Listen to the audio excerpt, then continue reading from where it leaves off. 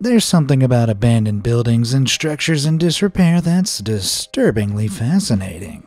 We want to get inside and explore them, take a look around, and see what prior occupants have left behind.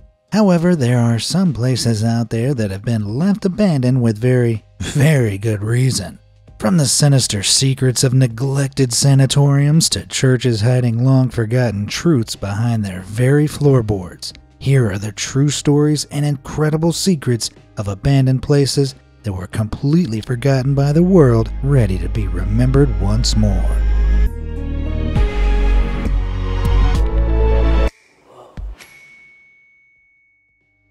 Hell Island.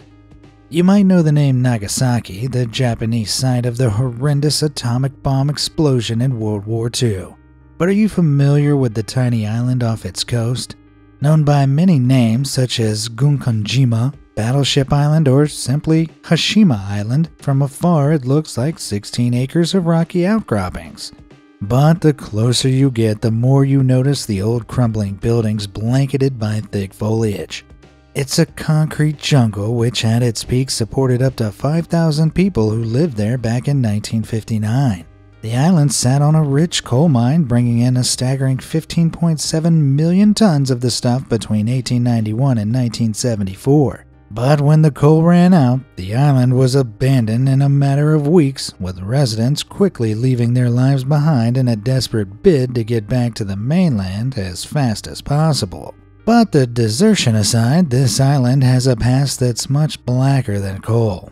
During the World Wars, Chinese and Korean prisoners of war were forced to work on the island, laboring almost a mile underground for over 12 hours a day.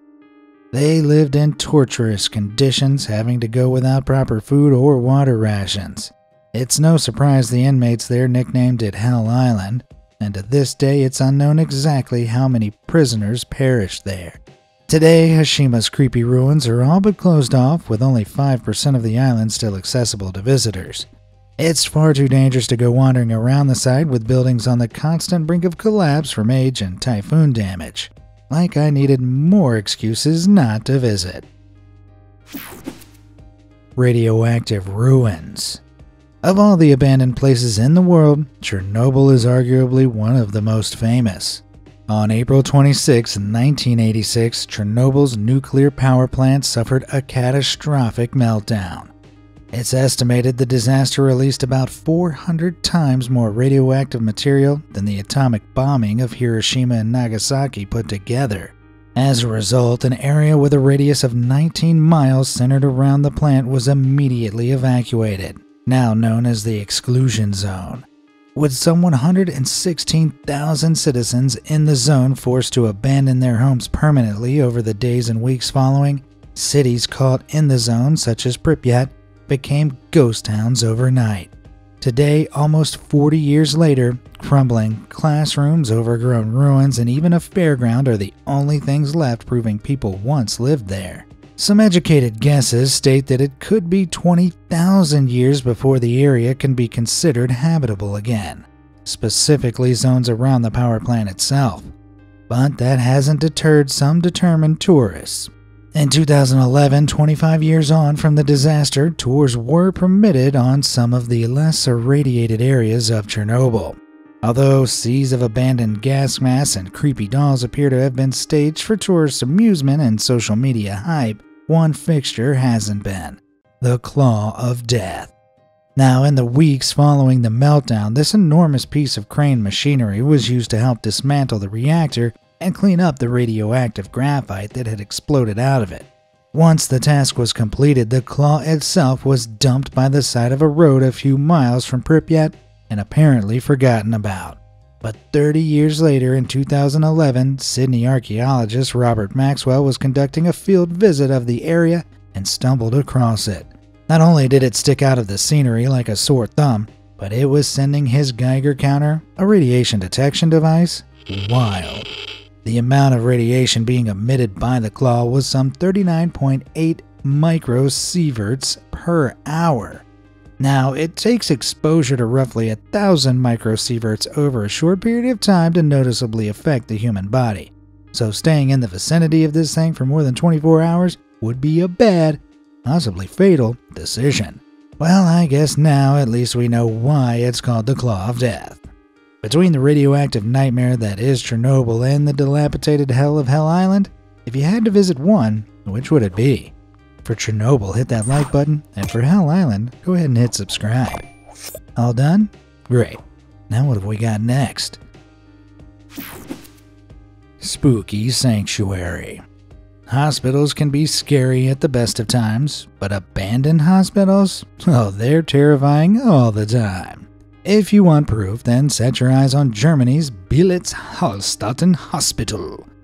Left in a state of desecration for some 30 years, the peeling paint, eerily empty stairwells, and long dark corridors make any visit to this sanatorium complex a uniquely terrifying experience. Especially once you realize it's more than 125 years old. It was once the largest treatment center in the world for lung diseases like tuberculosis, which 125 years ago didn't have the highest recovery rates. So we can only imagine the horrors suffered within these walls. During the World Wars, however, it served as a military hospital, and during World War II was occupied by the Soviet military. The Soviets managed the hospital for 50 years before its total abandonment in 1995, following the collapse of the Soviet Union. Although it was emptied after its closure, some features remain. A decrepit old piano and baths installed deep into the floors, once used for intensive therapies, are bone-chilling features for sure. But perhaps the most unsettling secret of the Hallstatten is its treatment of an infamous former patient. During the Battle of Somme and the First World War, the future leader of the German fascist movement, the madman with the toothbrush mustache, stayed in the hospital as a patient after wounding his leg in battle.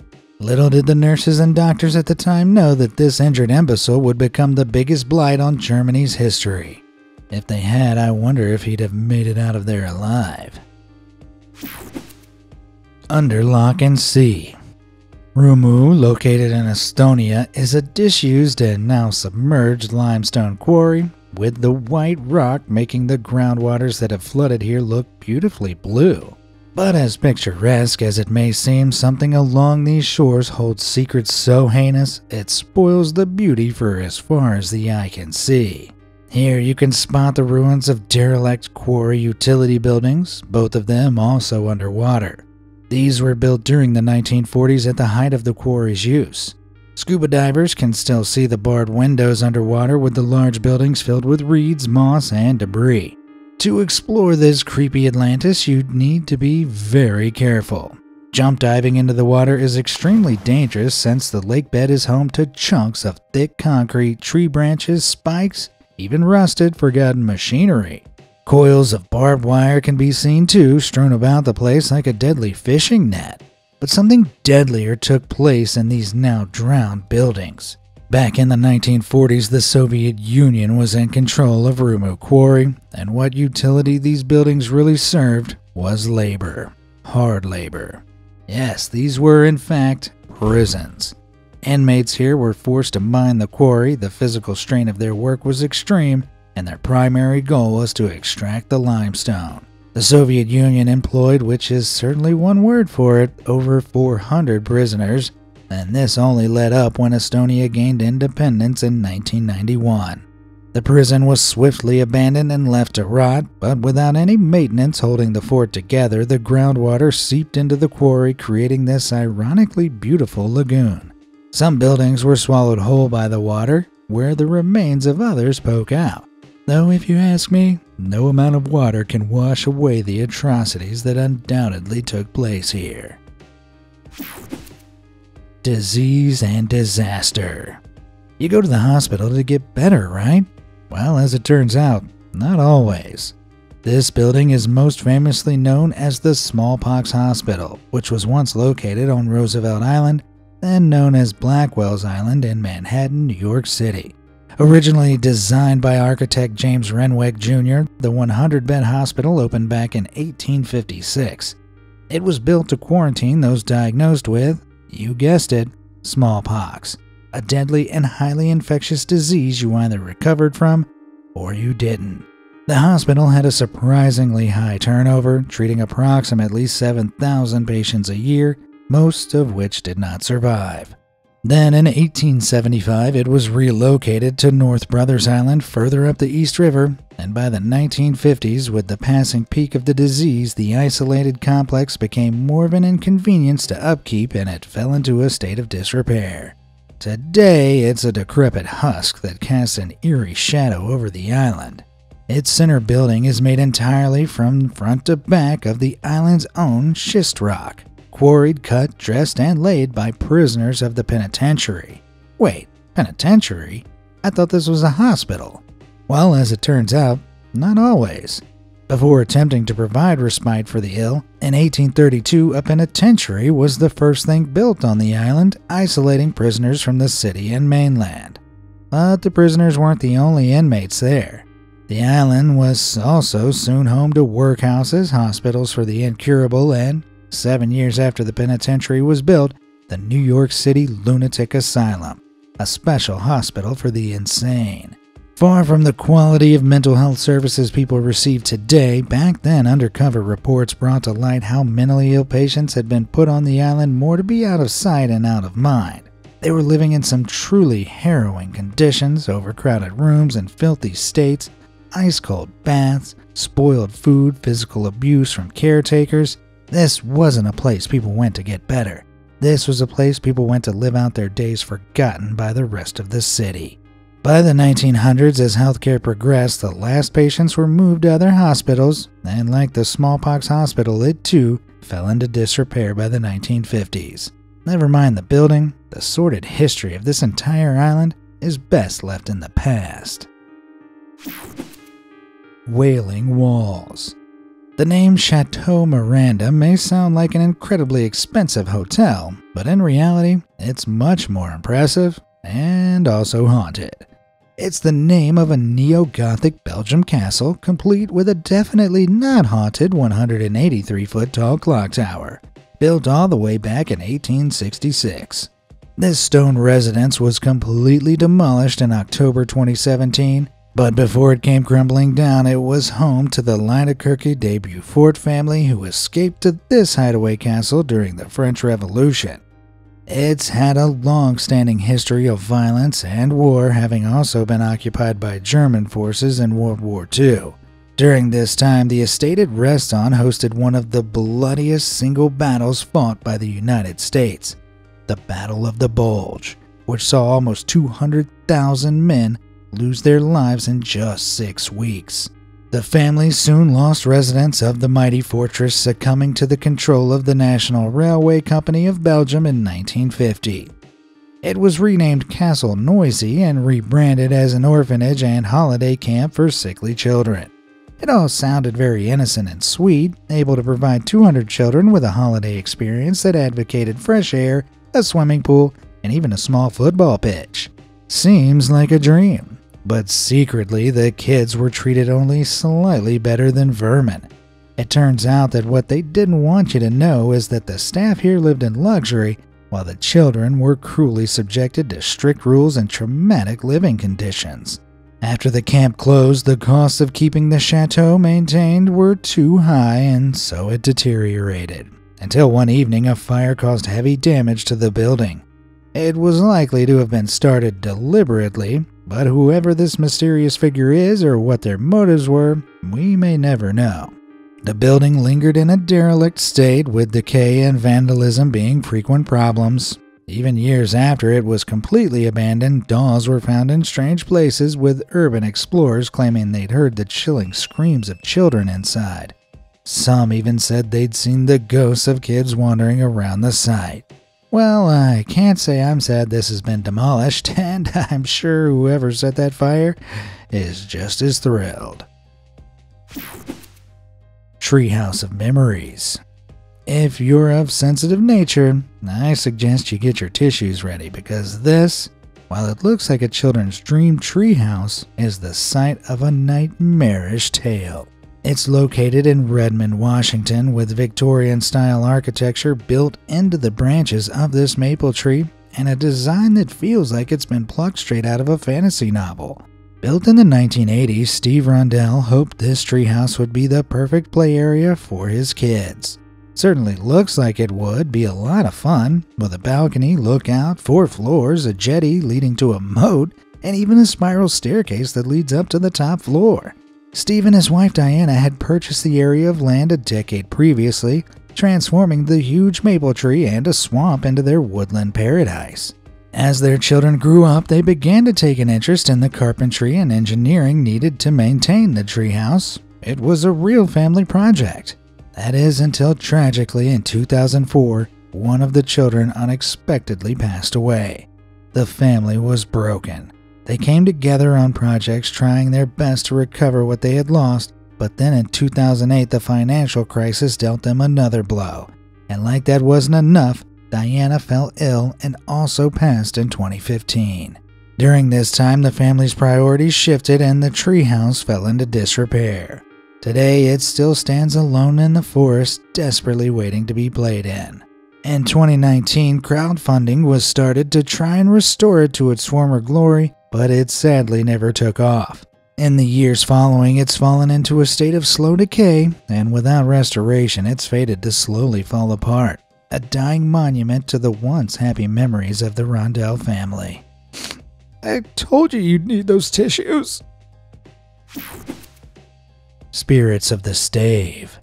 Lardal, located in Norway, is a place that's iconic in every way. Green hills, clear rivers, striking mountains. Though all this serenity is interrupted by the dark, jagged structure situated in the middle of a valley surrounded unmistakably by rows of headstones. This is Borgen Stave Church, a haunting structure built many a moon ago between 1180 and 1200 in the tiny village of Borgen. Much like the blackened exterior of this multi-tiered building, the interior is incredibly dark owing to there being very few windows, a design specifically meant to keep evil spirits out. Built on a stone foundation, the building itself is made entirely of wood, with that on the exterior being tar-coated for protection against the elements. Though that's not its only protection. The wooden walls and doors inside are covered with carvings of protective runes and marks, ancient carvings of dragons and snakes guard the rooftops, and wooden crosses are positioned all over to keep out evil. This place functioned as a parish church until 1868 when it was suddenly abandoned, likely because stave churches were going out of fashion at the time. But its 600-year-long legacy was saved from complete destruction, and it was converted into a museum. While that seems wholesome, the museum itself now sits on a harrowing secret. Although a graveyard surrounds it, locals used to bury their dead underneath the church, only abandoning the practice because the smell got too much to bear. But despite banning the practice, apparently locals would secretly, in the dead of night, dig out small plots right next to the church, small enough that tiny coffins might fit inside and lie beneath the church where the ground was considered more sacred. So any visitors to the site hoping to learn of Norway's rich and cultured past may not know they're treading on floorboards that conceal the last resting places of many small bodies. Like this place didn't look dark enough from the outside. The Pleasure Palace. The Haladovo Palace Hotel on the Croatian island Krk was once considered one of the most beautiful and exclusive getaway destinations in the world. This building attracted the wealthiest tourists and boasted some very extensive activities. This included bowling lanes, tennis courts, and enormous swimming pools rumored to have once been filled with champagne. But today the hotel resort is abandoned and the interior completely destroyed. What happened? Well, built back in 1971, the exclusive hotel attracted investments from Bob Guccione, the founder of Penthouse magazine, who put $45 million into opening the hotel's Penthouse Adriatic Club Casino in 1972. However, the following year, the casino went bankrupt and was closed, with the scale of its debts threatening to take the rest of the hotel with it. It just managed to keep its head above water until 2001, when it shut its doors for good. However, in the 10 years leading up to its demise, it was an exclusive clientele this hotel was serving. As the Yugoslav Civil War raged from 1991 to 2001, the hotel was converted into a refugee shelter. When the war finally ended, the refugees were told to leave, but they didn't take kindly to this at all. This hotel had been their home, some for the best part of a decade. When they were finally forced out, they decided to strip the hotel of every valuable item you could think of, down to the pipes, radiators, copper wiring, and electric sockets. Holodovo was completely desecrated, with shards of broken glass on the floors and bits of concrete staircase littering the ground. Most frighteningly, creepy messages flood the walls. It's a stark reminder of the impact the war had on the country, one that's literally left writing on the walls. Diamonds aren't forever. When I say ghost town, I bet most of you think of Wild West America, cowboys and shootouts.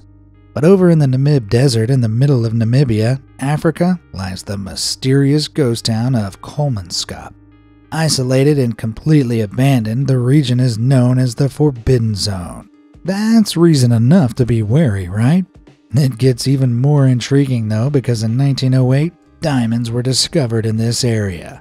Word of the discovery spread fast, and by 1912 a town had sprung up, producing 1 million carats a year, responsible for 11.7% of the world's total diamond production.